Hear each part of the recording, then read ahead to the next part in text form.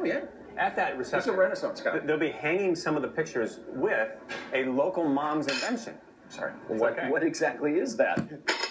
Local mom's invention. She made a magnet that you stick on the wall. You take another magnet so you don't put holes in your wall, and you put the other magnet and hold it. I thought I saw this on the Today Show. Yeah, she was on last year when she won the Today Show's next big thing. Her name is Leslie Pearson. She's from Seattle. She invented these things called GoodHangups, and they liked her so much she's going to be on again tomorrow. Oh, good. Congratulations.